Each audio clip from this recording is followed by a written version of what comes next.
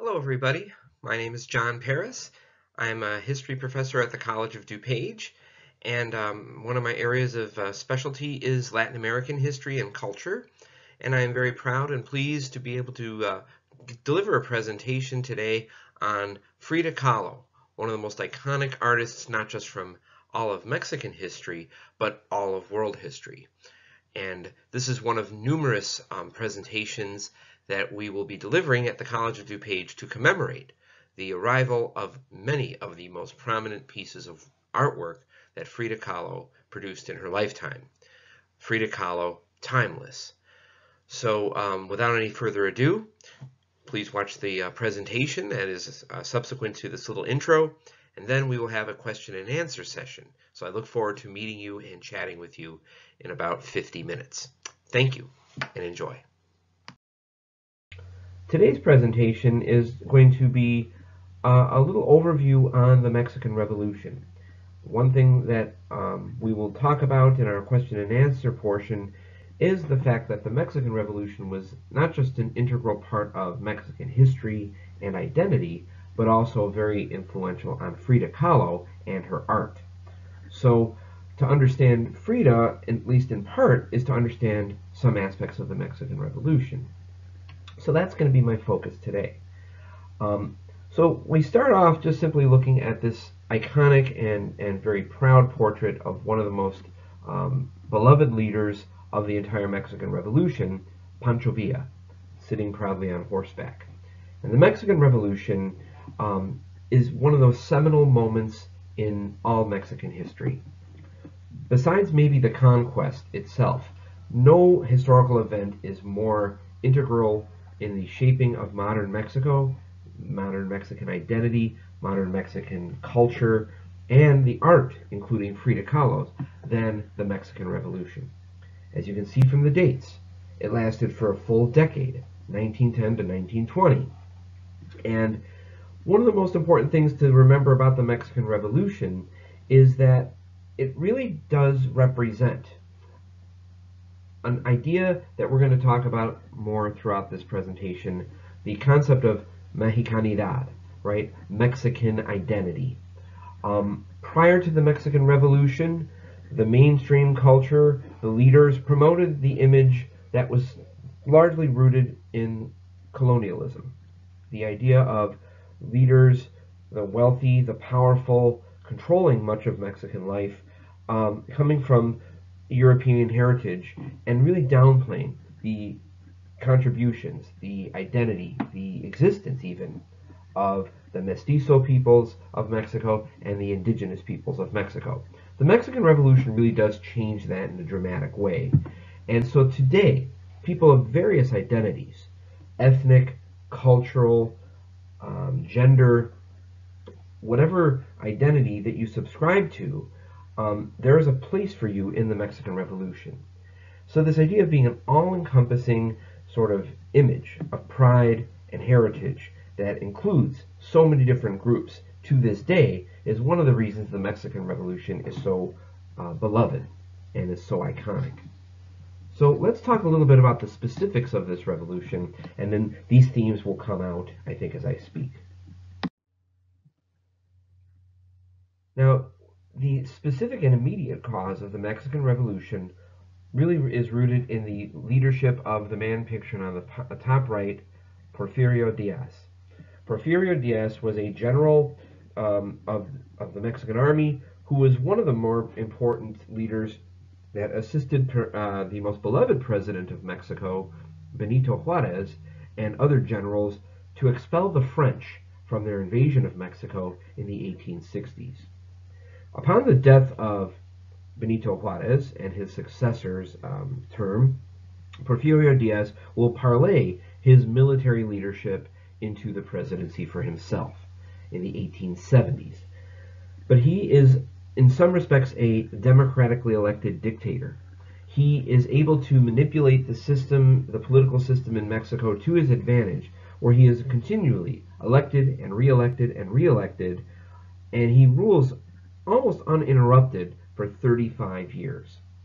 And during this 35-year period, known as the Porfiriato, the era of Porfirio, he runs Mexico, politically speaking, much like a political machine boss did in a large city or a large state, where not only was he the prominent leader that had the official title, but Porfirio also had the carrot and stick policy.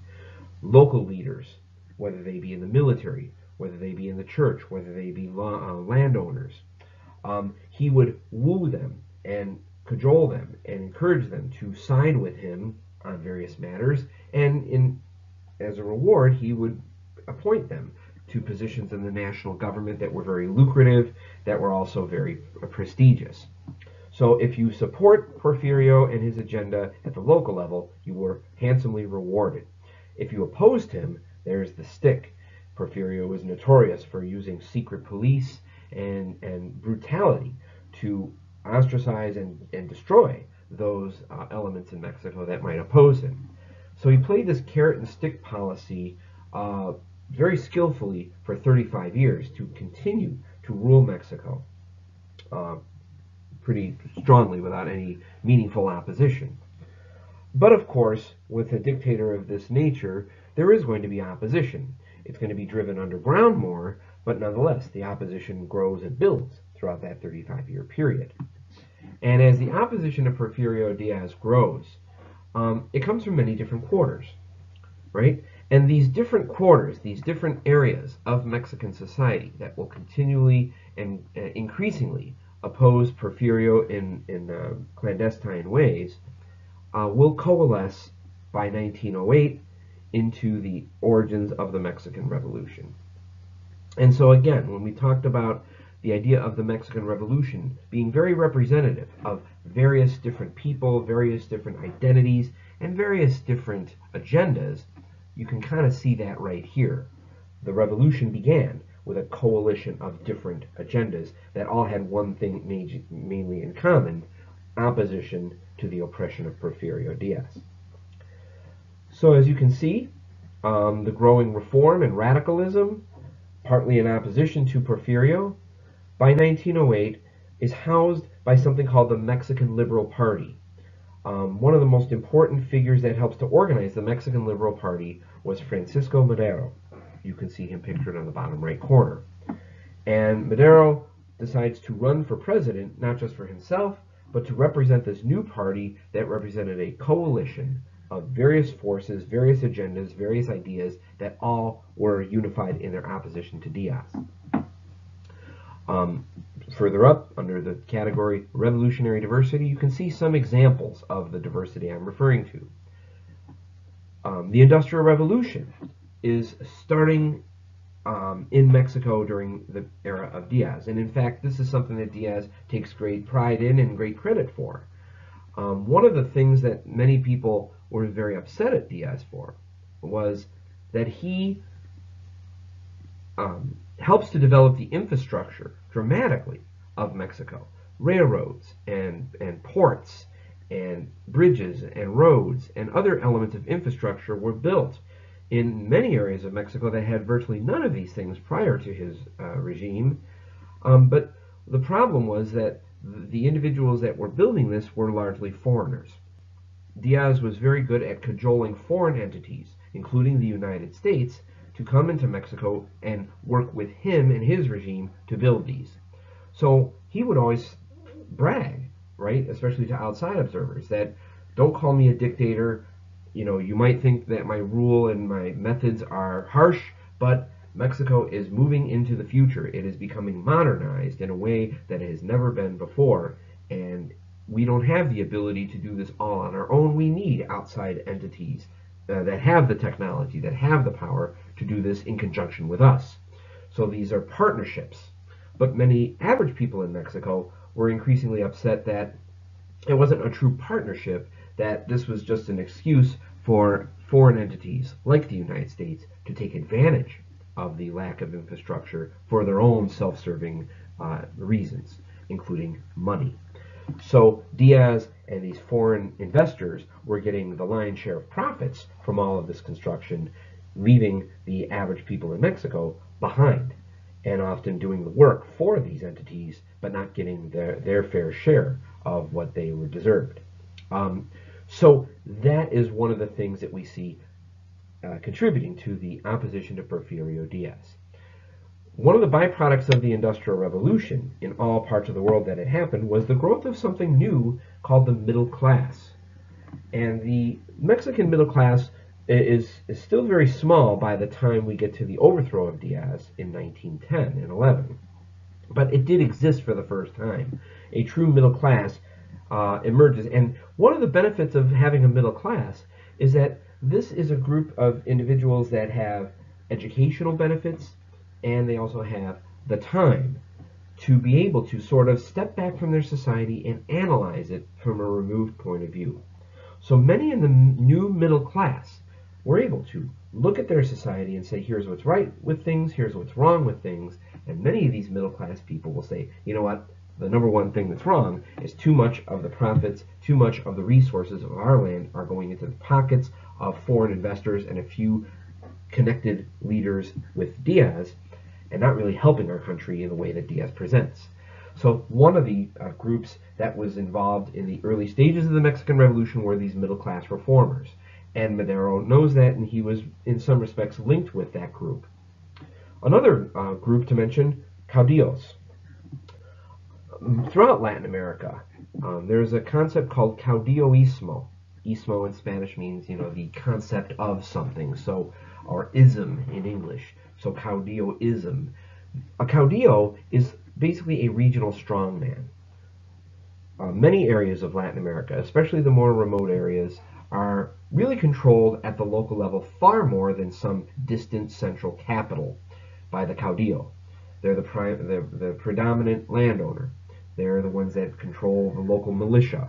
They're the ones that employ the majority of people. They're the ones that have strong connections with the local church officials, right? So really, day-to-day life in many parts of Mexico were far more controlled by the local caudillo, or warlord, or regional strongman, than the government in Mexico City. And so more and more of these regional strongmen were becoming antagonistic to Diaz, using the carrot and stick policy for his own self-serving advantage and not letting them in an equitable way. So there's more opposition from the local caudillos and their supporters. Another aspect of the Industrial Revolution was labor, industrial labor, right? A new kind of a form of labor that Mexico hadn't really seen before. Workers working in factories, especially in some of the cities of northern Mexico, like Monterrey. Labor starts to discuss some of the same issues that labor was discussing in other countries in the Industrial Revolution. Workers' rights, equal pay, appropriate pay for the kind of work they did, fair working conditions, the right to organize and unionize and collective bargaining. These are things that the companies that were in cahoots with Diaz were very resistant to. And more labor leaders were starting to say, listen, we shouldn't just talk about these things, we should act. So there is more and more discussion of strikes, there are more and more discussions of organizing, and more incorporation of ideas that the mainstream leaders were calling radical, the ideas of socialism and communism, the idea that if we don't get the rights that we are deserved as workers, then we should demand them, even if it means revolution, violent revolution. So labor leaders, labor organizations were also getting more involved in opposing Diaz along with these other groups. Now, a large part of Mexico, particularly the southern half of Mexico, we see a majority of the population were of indigenous ancestry, Indian peoples, that were living in their communities where they spoke their traditional Mayan language. They practiced much of their cultural heritage dating back to pre-conquest times, and farming lands that they had been living on since before the conquest for hundreds and hundreds of years. But they occupied the lowest status on the social ladder. The ability and the opportunity for these folks to rise above the poverty that many of them experienced was very limited. And Diaz certainly did not give much more ability for native people in Mexico to elevate their social status either. He looked down upon Indian peoples. He had a lot of racist rhetoric, referring to Indians as inferior in many key ways. He actually wages war against some of the Indian villages in southern Mexico as a part of the Yucatan caste war that had been going on again and off again, dating back to the 1830s. He continues that.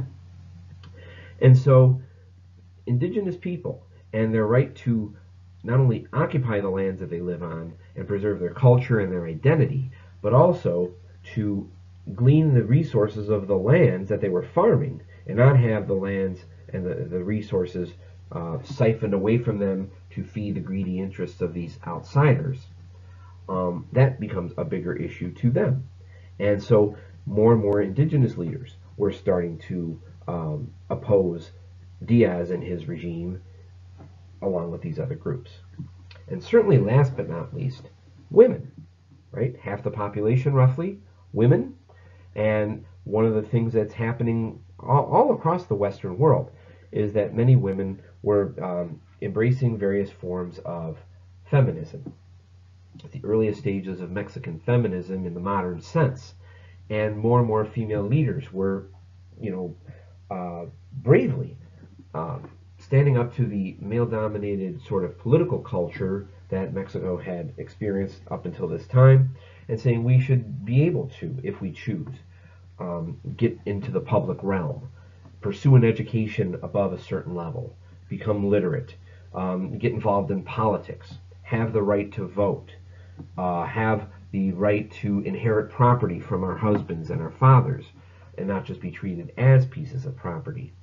And so the feminist movement also will have an important place in the opposition to Diaz, who was very resistant to any of these types of demands. So these are just a few of the various groups and ideas and agendas that were all unified, at least on the surface, against the oppression and the totalitarianism of Diaz. And the Mexican Liberal Party is founded in 1908, running the candidate for president, Francisco Madero, to usher in a new era of Mexican history. And Diaz, being in his late 70s, says, time has come for me to step down. So that seemed to open up an opportunity for a new change. But then by 1910, he changed his mind.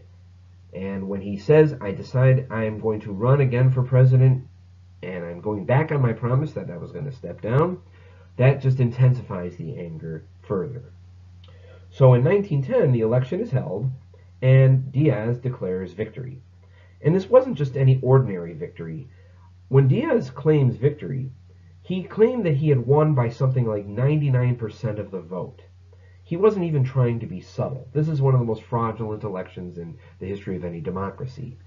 And so the fact that not only did he, really finagle the election in a way that he would win, but he does it so over the top, this will be the trigger that will launch the Mexican Revolution.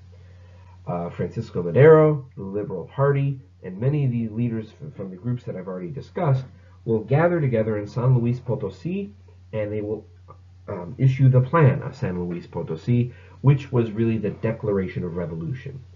That the number one thing we are going to do is to organize and form an army and fight against the forces of Diaz and install Madero as president of Mexico, as he rightfully deserved, and oust this dictator and his cronies from Mexico. Well, this is the beginning of the Mexican Revolution. And within a year, by 1911, by the summer of 1911, the few forces that were still loyal to Diaz were defeated. Diaz will flee the country, and he will live out the rest of his life in exile in France. So Madero will march triumphantly into Mexico City. He will decide we will have another election just to verify that the idea of democracy is alive, and he will win this victory. So the first true democratic election in Mexico since the era of Benito Juarez will be the election of Francisco Madero in 1911. So at that moment, there was a lot of hope and a lot of optimism.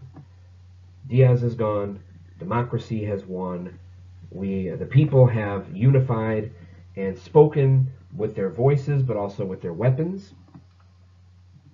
A glorious moment. However, this is only the beginning.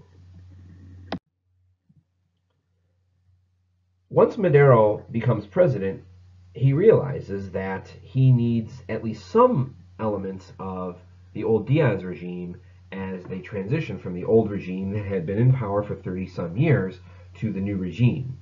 So his decision to keep some of the officials and leaders that were associated with Diaz in his cabinet and in his administration will alienate many. Also, when it comes to the goals and the dreams and the agendas and the hopes of many of those that supported Madero, many of them feel let down. He was resistant to too much reform. He felt that going too far in a radical direction was going to be dangerous for Mexico. He was more of a moderate. And this is one way that we can see him much more linked with the industrial middle class than to the more what he called radical demands of some of the other groups that were mentioned earlier, such as the ideas of two key generals, Pancho Villa from the north and Emiliano Zapata from the south, from Morelos. Emiliano Zapata was the most prominent general that represented the interests and the agenda of the poor indigenous groups in Mexican society, and he was somebody that advocated very strongly a whole redefinition of Indian and Mexican interaction with the land. Right? We will see his famous slogan, Tierra, Justicia y Ley, meaning land, justice, and the law. And this was a key slogan that they carried into battle to say, we're not just going to overthrow one dictator, we are also going to institute a new, much more equitable era for Mexico, especially for those that need equity the most, the indigenous populations. And the land. The land is crucial, right? The ability to own one's own land, the ability to farm one's own land, the ability to derive and maintain the profits from one's own land and not have it siphoned away, and a sense of respect in the law. These are all things that were still largely absent from the indigenous communities in the areas that Zapata came from, such as Morelos, and this is the key of what is called the Plan of Ayala. So Madero, as the president of Mexico, was somewhat resistant to dramatic changes like Zapata was planning and discussing, and he had already instituted in his home state of Morelos. Pancho Villa has many similar kinds of ideas that he is promoting from the northern part of Mexico. The peasantry, the ranch hands, the small farmers of northern Mexico, similar kinds of demands come from Pancho Villa. So he is resistant to too much reform, calling it radical. He does institute some reforms for the labor movement, but to the more communist-minded elements in the labor movement, this wasn't going far enough. He doesn't do a lot to incorporate the ideas of the feminist wing of the movement that put him into power either. So there's a big question that still looms over the legacy of Francisco Madero, right? Is he a hero or a traitor to the revolution? And of course the answer is neither, and somewhere in the middle. The fact that he was a hero is still something that many in Mexico believe should be a prominent feature of Madero. The fact that he did overthrow Diaz, that he did launch this era, and he did what he thought was the best course of action for Mexico in its future, wanting to maintain an even keel and a moderate way of moving forward. Others will say he betrayed some of those that had brought him to power, and the fact that he kept many of Diaz's supporters in his cabinet showed that maybe he was more power hungry than he had let on early on. So this is still a source of very heated debate to this day. But nonetheless, he was not as beloved as he was in 1910, just a year or two later. So many of those revolutionary forces will restart the revolution, and they will start to fight against Madero. Many of the groups will have their own conventions, right? And one of the most important groups to mention here, as it relates to Frida Kahlo, was Las Soldaderas, also known colloquially as las adelitas. Las soldaderas is simply Spanish for the feminine version of the soldiers, right? The female soldiers. And so one key aspect of the Mexican Revolution is that women didn't just stand on the sidelines and support the revolution and the men fighting from behind them, the battle lines. Women were very involved in a very forceful way, fighting side by side with men and forming their own military units and even commanding soldiers in battle. And this is something that Frida Kahlo, for example, saw firsthand as a young girl developing into a young woman during the era of the Mexican Revolution. And this is very inspiring, seeing female soldiers on the front lines fighting, not just in a supportive role, but in a very proactive role.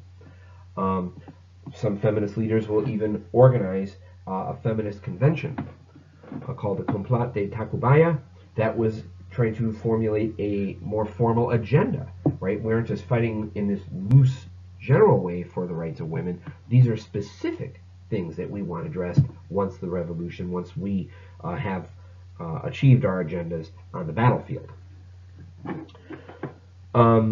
So Madero is receiving a lot of resistance on battlefields from some of his former supporters, like Zapata and Villa and Pascual Orozco. But also there's more conservative opposition too, right? There are many conservatives that thought he was going too far. So in a way, he's kind of a tragic figure. If he went too far in reforms, he would alienate conservatives, and there might be a backlash against him from that group. If he didn't go far enough, he would receive and was receiving backlash from folks like Zapata. So in a way, and some historians argue that maybe anybody in the position that Madero was in would have suffered a similar fate as he did. But be it as it may, he is ultimately overthrown by early 1913 by Victoriano Huerta, and he is one of his generals. Once he is overthrown, though, not only does Huerta claim power for himself, he actually has Madero executed. And this sort of reveals that maybe the Mexican Revolution was entering a very dangerous stage where there was not as much of a sense of organized, thoughtful process moving forward, but many feared this was turning into a power grab. The fact that Madero wasn't just overthrown and allowed the ability to flee the country as Diaz had, but was just outright executed. Well, Huerta, when he becomes the new leader of Mexico, will become very reactionary. He will, in some respects, go right back to the way things were under Diaz. Strong military control over many parts of Mexico, many that even in the early years, the early months had supported him and fought with him, now turn into his enemies. He almost has Pancho Villa executed in one moment. Even though they at one moment had fought together against Diaz, now he considers anybody that wasn't full-fledged on board with his regime an enemy. So he immediately seizes power, and by 1913, many in Mexico look around and say, 3 years of fighting, we are right back to the way things were. Just a different man in charge. We just simply replaced Diaz with Huerta. So the revolution resumes once again. Now, another figure deserves mention here, the man pictured on the bottom right. Venustiano Carranza, and he was an intellectual who was from Coahuila, and he was a very strong advocate of the idea of a constitution, one unifying document that would help to address the issues of the various groups that were fighting in the Mexican Revolution. That would be the way forward. Because if we continue to have round and round of fighting, and this general wins and becomes leader, and then another general overthrows him and becomes leader, we'll just have endless fighting. But if we can all agree on a constitution, a document that will address the needs and the interests of all people from all different parts of Mexico, all different identities, all different agendas, then we can move forward in a peaceful and an orderly fashion with the dreams and the hopes of the revolution now embedded in this almost sacred document. So A convention is held with many of the key leaders in Guadalupe in 1913 to discuss the idea of forming a constitutionalist army, the idea of one army that was unified with the principle of fighting for a constitution that would represent all people from different parts and different identities of Mexico to overthrow Huerta.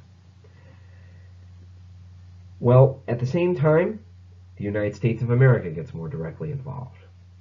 1913, we see the inauguration of a new president of the United States just north of the border, of course, top right corner, Woodrow Wilson. And there's a great irony here.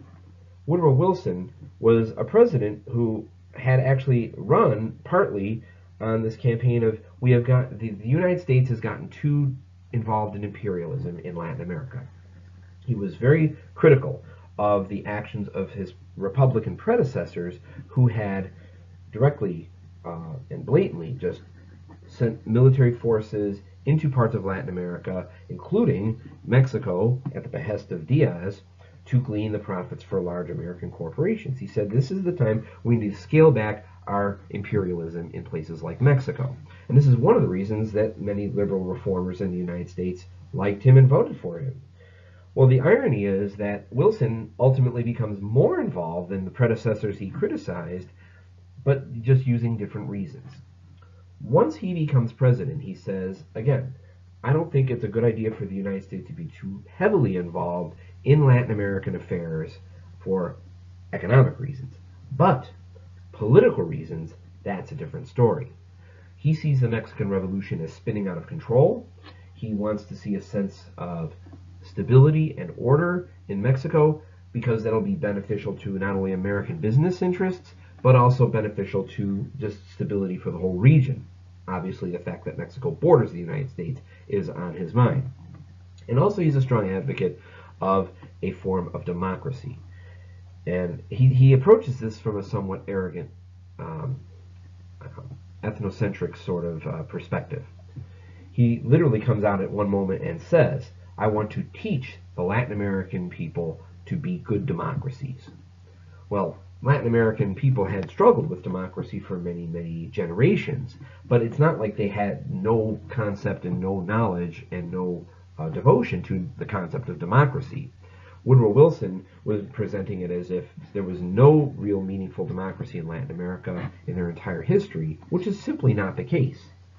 So Wilson says, listen, I want to work with Mexican officials and leaders and do what I need to from the United States to make sure that democracy reigns in Mexico and that the war ends as soon as possible.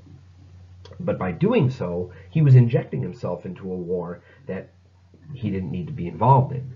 And many in Mexico resented this. Here's a different president using different language, but the same ultimate result, right? An American president saying we need to get more directly involved in our internal affairs for their own agenda, whether it's money or whether it's democracy or whether it's stability or whether it's political ideas.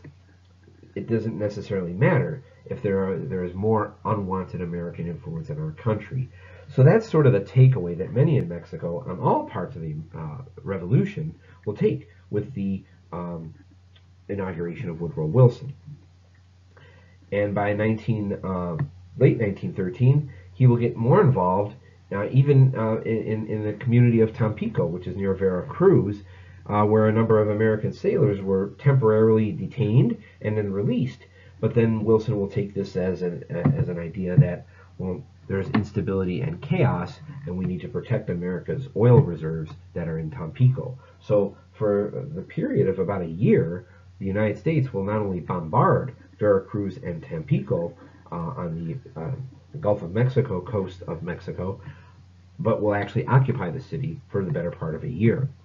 So if the revolution in Mexico wasn't chaotic and damaging and destructive enough, now they also have American military forces involved fighting. Well, meanwhile, the constitutionalist forces will oust Huerta finally by July of 1914, and Carranza will be declared as the new provisional president, and he wants to have an election and have a constitutional convention. There was a convention held at Aguascalientes in the fall of 1914.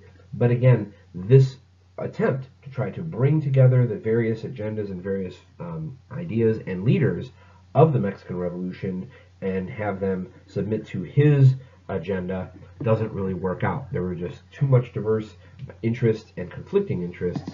And so after the convention sort of dissembles by 1915, we will see yet another round of fighting begin, now pitting some of the other forces in Mexico against Carranza. Generally speaking, this new phase of the Mexican Revolution will see Carranza and his most prominent general of the Constitutionalist Army, Alvaro Obregón, pictured on the top right, versus predominantly Pancho Villa and Emiliano Zapata. Emiliano Zapata fighting largely in the south against the Constitutionalists, and Pancho Villa fighting predominantly in the north. Well, Villa was really having a tough time. Woodrow Wilson had, at this time, decided the weapons and the support that he was giving to some of these revolutionary armies, including Villa, is going to stop. He says, I'm only going to handpick one leader in Mexico that I'm going to support with my words and my weapons, and that is Carranza. Now, Carranza, of course, that's a very awkward moment, because he needs the support, he needs the weapons, he needs the money, but he also doesn't want to be seen as too much in league with the imperialistic president Woodrow Wilson. So it's an awkward moment for Carranza. What Villa does is brilliant. He says, okay, now that I've lost my support from the United States, I will fight with whatever money and weapons that I have at my disposal, and I will continue to fight against Obregón, the main army of Carranza. But Obregón had been studying the battlefields of World War I. This is the exact same time frame as World War I is raging in Europe. And trench warfare was a defining aspect of World War I that made it a horrific bloodbath, right? Suicidal war where in some cases millions of men charging against the opposite side's trenches will be cut down time and time again, in some cases for the better part of a year. There are some battles in World War I where the death toll goes over 1 million people in just one battle, like the Battle of Verdun, or the Battle of Passchendaele, or the Battle of the Somme, or the Battle of the Marne. So Obregón was studying the trench warfare strategies and tactics of World War I in Europe and decides to employ it in Mexico.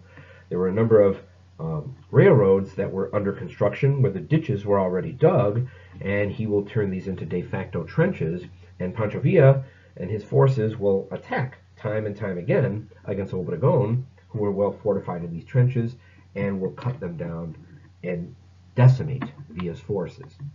So it looks like at this moment, by 1915, that Pancho Villa's moment in the spotlight was over. He had very little support.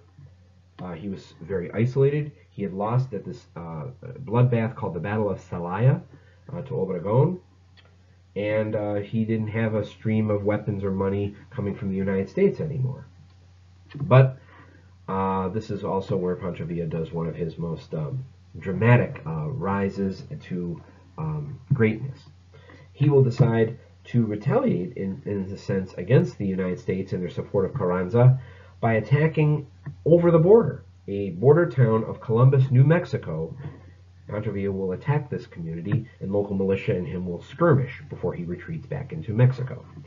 Well, once this happens, Woodrow Wilson will then declare, not only do I want stability and order and democracy in Mexico for the sake of Mexico and these general principles of stability, now we are literally being invaded by Mexico, he claims. And so he creates what is called punitive expeditionary force, and at the head of this he puts John J. Pershing, nicknamed Blackjack Pershing.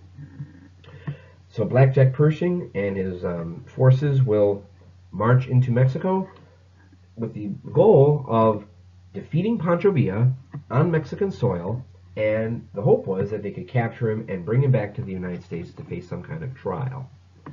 So from a better part of the year, 1916 into 1917, the United States and many military forces were on Mexican soil fighting against Pancho Villa's forces.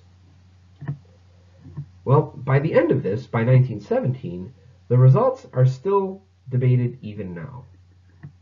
To this day, many in Mexico regard Pancho Villa as the victor of this engagement with the United States because he knew the deserts and the mountains of northern Mexico like the back of his hand. This is where he was born and raised. This is where he had been fighting for now going on 7 years. And the idea that he was luring and leading Blachek Pershing and his American forces through the deserts on a somewhat wild goose chase, making them think that they were gaining the edge, but in fact just dragging it out and weakening them little by little over time. That was where Pancho Villa restores much of his reputation. The stealthy, wily, crafty, guerrilla-style fighter wins the day, because by the time the American forces returned to the United States in 1917, Pancho Villa is not captured, right? He will never be captured. But in the United States, the narrative goes that Pershing went to Mexico. The few times where they did engage in skirmishes, he did get the better, at least numerically speaking, of Pancho Villa, and he will come back to the United States to claim victory and say, we taught Pancho Villa a lesson, even though we don't have him in handcuffs. Nonetheless, we won, militarily speaking. So, two nations, two legends, two narratives, and two different outcomes, depending on where you are, especially in that period of time, right? Blachek Pershing's exploits in Mexico, being perceived in the United States as a victory, will actually help him to get the gig of the main commander of American expeditionary forces in World War I later that year when the United States joined World War I. So that's what he is much better known for in the United States. Well, back in Mexico City and the environs of central Mexico, Carranza was still holding on to power, and he is able to coalesce a constitutional convention.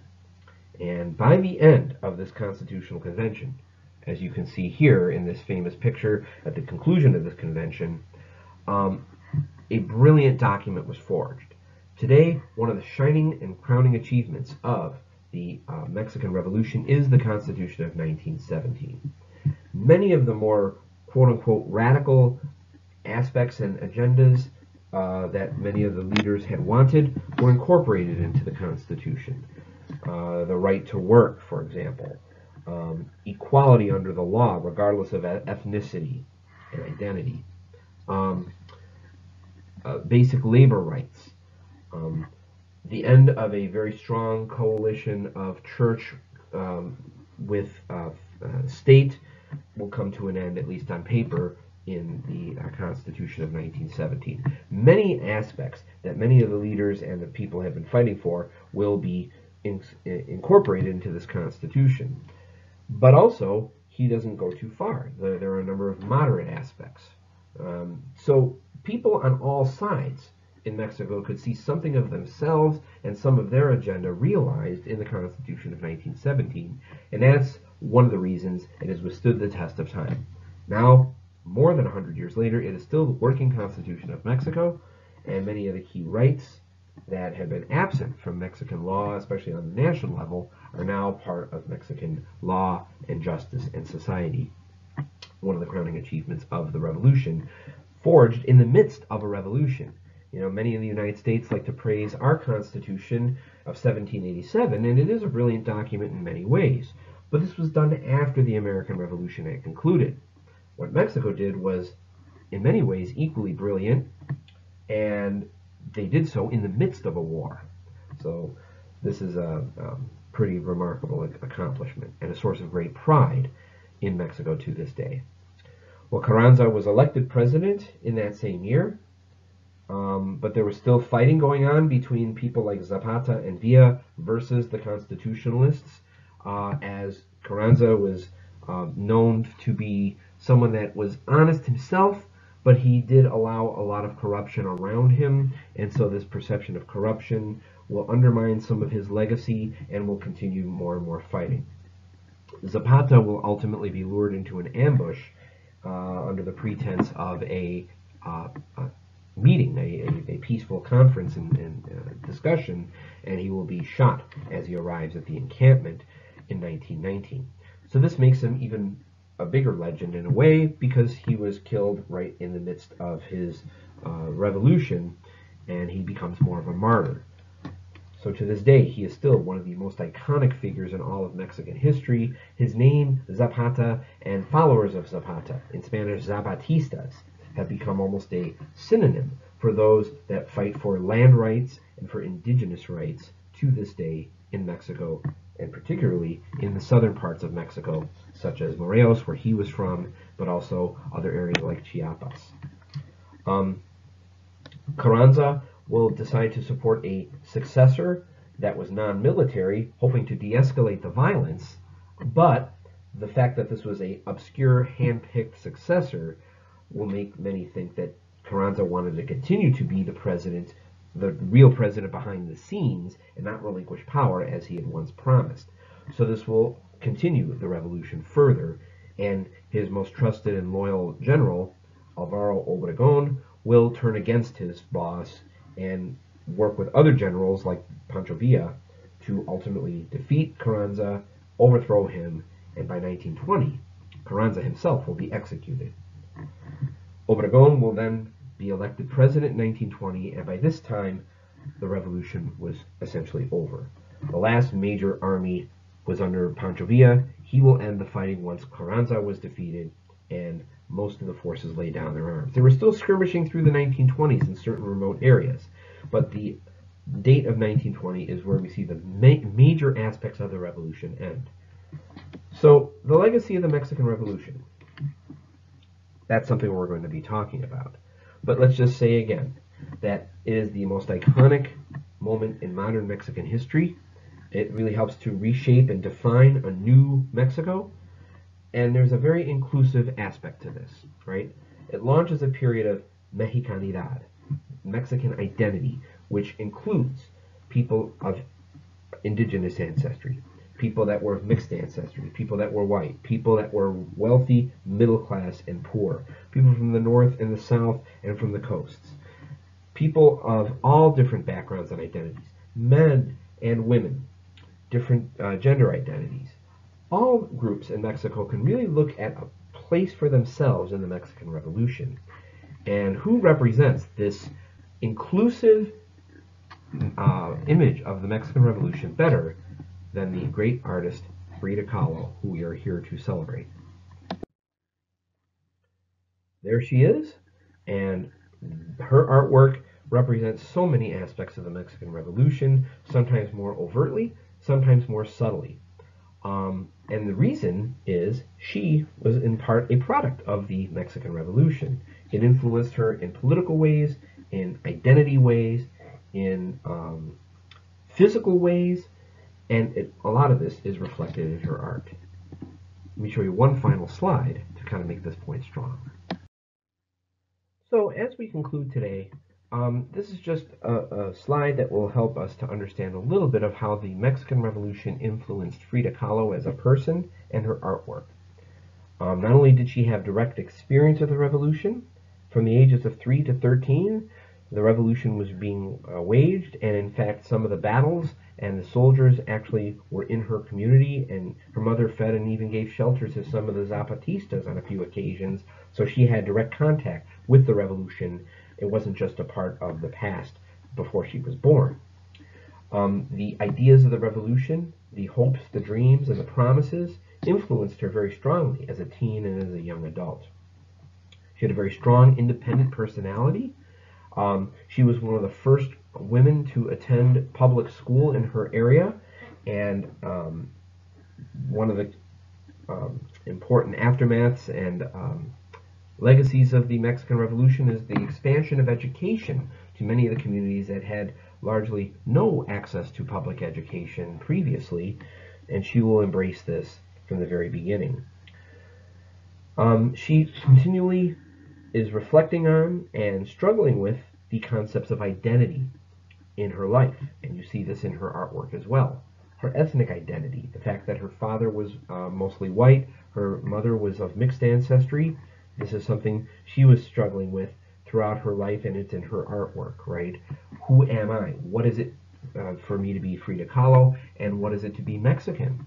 And the idea of emphasizing all, not just we are one or the other, but we are a mix of things. We are a blend of things. We are proud of the different aspects of what it is to be Mexican. That is something that comes very strongly through her art, that not only was part of her personal experience, but it was a big aspect of the Mexican Revolution.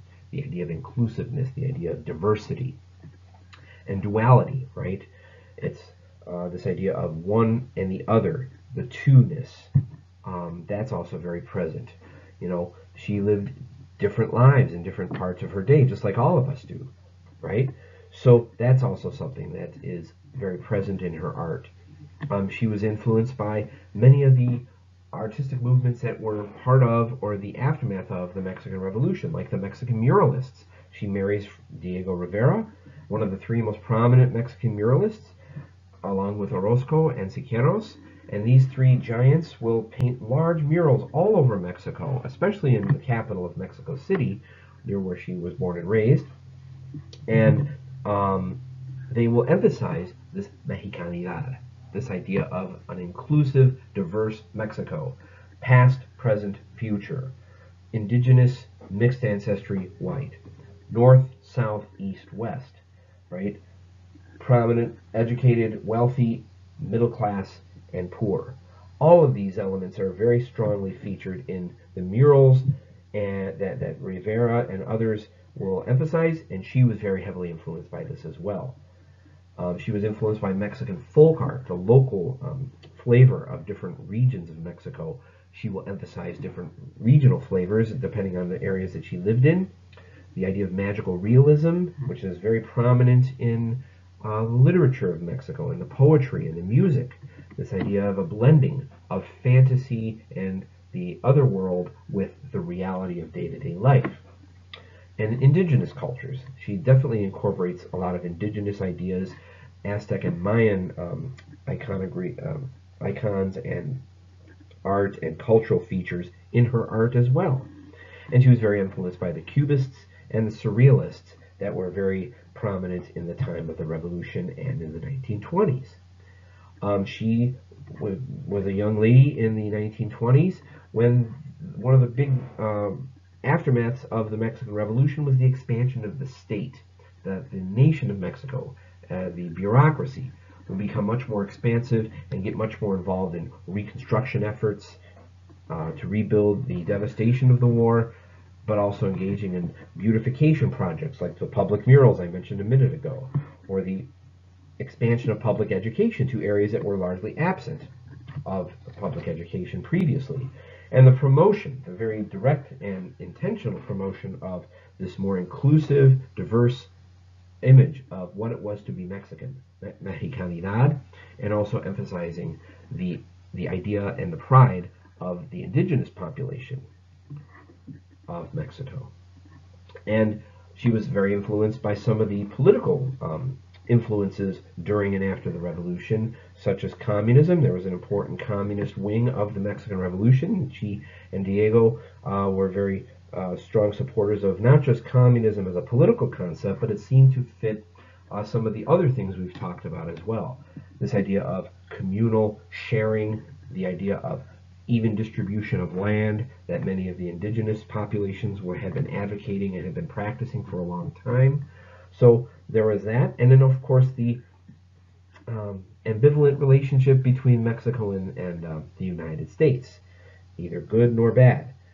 There are many positive influences and aspects of the United States, but there's also a lot of dangers, and she emphasizes both of those things in her political views and in her art. And last but not least, her status as a disabled person with her terrible bus accident when she was 18 years old.